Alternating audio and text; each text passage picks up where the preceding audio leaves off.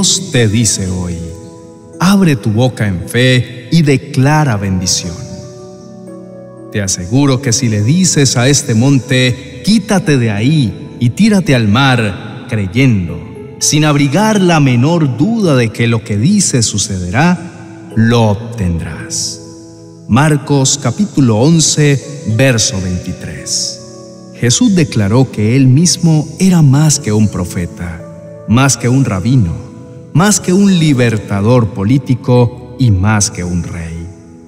Se declaró a sí mismo el puente entre el cielo y la tierra, el vínculo entre Dios y el hombre, el portal que Dios ha abierto en la tierra y que nos da acceso directo a las esferas celestiales. Tremendo sacrificio tenía un propósito claro: que la creación tomara su lugar de hijo y disfrutara de una relación íntima y constante con el Padre Celestial. Lo hizo porque su más grande anhelo es que nos acerquemos a Él con plena seguridad y confianza en su provisión, que es todo suficiente.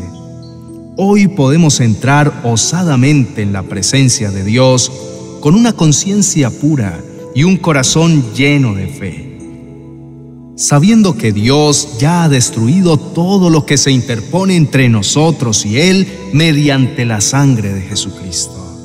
El velo se rompió y ahora en nuestros labios reposa el poder de acceder no solo a las bendiciones de Dios, sino al Dios de las bendiciones, sin temor a ser rechazados o a ser apartados de su presencia a causa de nuestra humanidad. El problema radica en que aunque la obra ya fue completada, muchos no se han dado por enterados y siguen siendo esclavos de sus sentimientos y de sus pensamientos. Siguen siendo presos de la culpa y de la vergüenza y no han entendido el poder que hay en sus bocas para declarar y disfrutar de las bendiciones que Dios soñó para cada uno de nosotros. La palabra de Dios nos recuerda que no hemos sido diseñados para andar por la vida cargando lastres de cobardía y de temor. Por el contrario, fuimos diseñados con altas dosis de poder para enfrentar las amenazas de nuestro adversario, de amor para sanar cualquier herida que nos hayan causado y de dominio propio para decidir qué permitimos y qué no permitimos que nos paralice en la vida. Dios, como Padre, anhela ver a sus hijos comerse el mundo, conquistando metas, avanzando sin temor. En ningún momento desea vernos en una esquina, escondidos, muertos de miedo y completamente paralizados. Ese no es su diseño para nosotros. Es por esto por lo que Él nos dejó el arma más poderosa que puede echar abajo cualquier obstáculo que intente detenernos: el arma de la fe.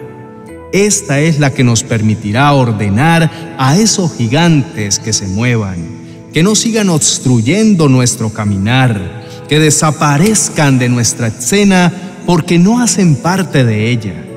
La fe es la que nos permitirá conocer mucho más a Dios y a sus planes para nosotros, y por ende no permitirá que ningún arma que nuestro adversario forje en nuestra contra prospere.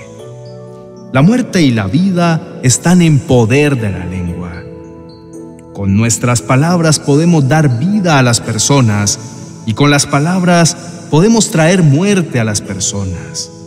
Sabio es el hombre o la mujer quien hable palabras que dan vida, que edifican, que dan fortaleza y afirman.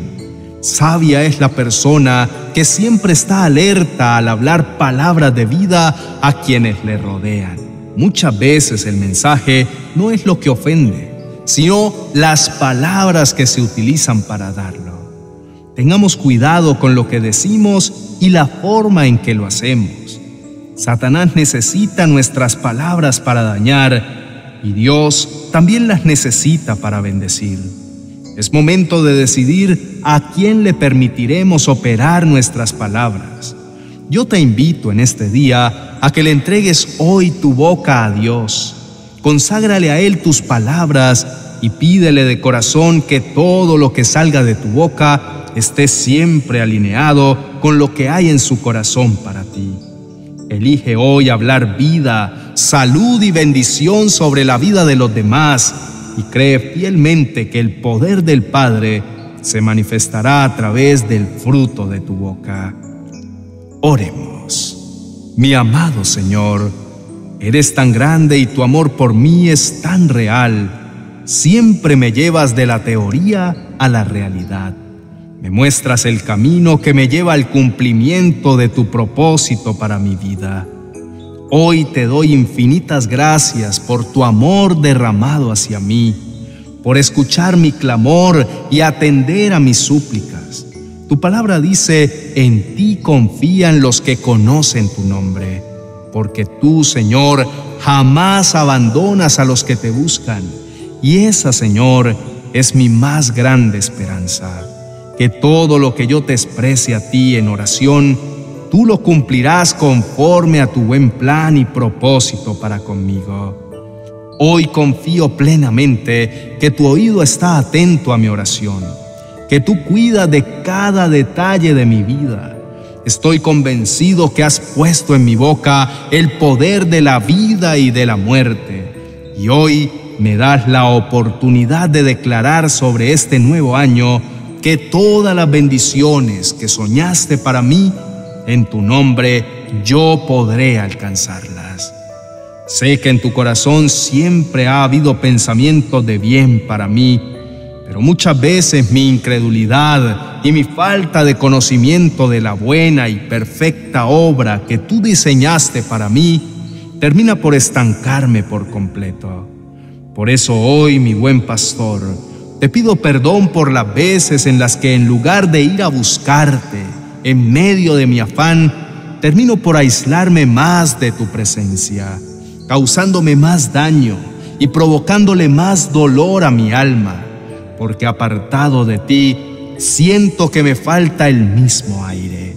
Muchas veces, esas mismas montañas me han intentado cegar la visión, evitando que pueda apreciar tu obra en mi vida. Sé que te cuestiono con frecuencia sobre dónde estás y por qué no intervienes en medio de mi dolor.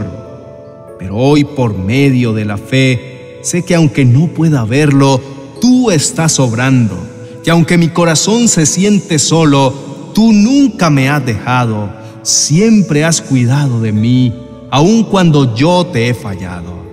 Este nuevo año marca un nuevo comienzo en mi vida, pero sé que nada cambiará si mis palabras y mis conversaciones no cambian, y mis palabras no cambiarán, Señor, si mi mente y mis pensamientos no son renovados por completo. Por eso hoy clamo delante de ti para que me transformes. Abre mis ojos para que yo pueda ver y comprender la grandeza de tu amor. Mis ojos para que pueda verte operar a mi favor y mis oídos para que pueda escuchar tu voz. Así cuando yo hable, pueda hacerlo en total convicción de que eres real y que me has dado completa autoridad para vivir conforme a lo que a ti te agrada.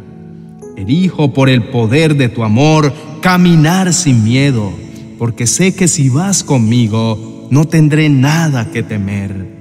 Pueden venir gigantes a intentar aplastarme con lanza, espada y jabalina, pero yo los enfrentaré en el nombre del Señor de los ejércitos, y tú los entregarás en mis manos, para testimonio de tu enorme poder y tu gran favor para con tus hijos amados.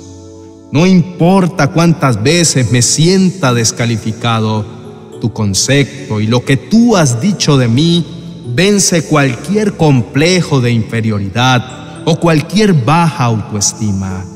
Podrán juzgarme y señalarme, podrán decir que estoy loco o que jamás lograré vencer mis temores, pero si estoy contigo, no hay nada que me quede imposible. Qué bueno saber que no soy un accidente, que no soy un error, que tienes un plan y que yo estoy dentro de él, mi amado Señor. aun cuando mi mente y mis pensamientos constantemente luchen contra mi fe, sé que siempre ganará la esperanza de verte obrar a mi favor. No dudo ni un instante que la buena obra que comenzaste la perfeccionarás hasta el fin, porque así lo dice tu palabra y tú nunca mientes. Ayúdame a esperar con paciencia tu intervención, a hablar lo que aún no veo como si lo estuviese viendo y viviendo. Bendigo lo que eres y lo que has hecho por mí, mi buen Señor. Establezco que mi confianza y mi fe está puesta solamente en ti. Así como dice tu palabra, es mejor refugiarse en el Señor que confiar en el hombre. Por eso, hoy pongo toda mi esperanza en ti, en tus planes admirables y en tu buen consejo. Sé que me llevarás de la mano más lejos de lo que alguna vez pude llegar a imaginar, porque así eres tú, siempre inigualable e incomparable. Señor, tu palabra dice: pongan todas sus preocupaciones y ansiedades en las manos de Dios, porque Él cuida de ustedes. Con base a esta verdad, quiero poner delante de ti todo aquello que me carga, con la profunda confianza de que tú siempre estarás conmigo. Te entrego a ti todos esos momentos desafiantes que me desestabilizan y que siento que están cargando mi mente y mi corazón. Te los entrego a ti, sabiendo que tú cuidas de mí, que tú peleas mis batallas, que tú me guardas y me proteges. Por lo tanto, no temeré de lo que está por venir, porque aunque vengan desafíos y fuertes tormentas, tú siempre serás mi abrigo. Declaro que puertas de bendición se abrirán y veremos tu gloria brillar en nuestras vidas. Gracias por darme nuevas fuerzas, por alivianar mis cargas, por hacerme entender que en este camino no estoy solo, que vas conmigo de la mano. Te adoro con todo mi corazón y por siempre mis labios te alabarán. En el nombre de Jesús, amén y amén. ¿Llevas cargas pesadas sobre tus hombros? ¿Sientes que tu alma está cansada? Te invito a que en este día nos escribas en los comentarios y nos cuentes acerca de todas esas pesadas cargas que te tienen agotado y no te dejan continuar. Tu familia, tu economía, una enfermedad. Escríbenos para que podamos orar por ti y así entregues todas tus dificultades en las manos del Señor y encuentres el descanso para tu alma.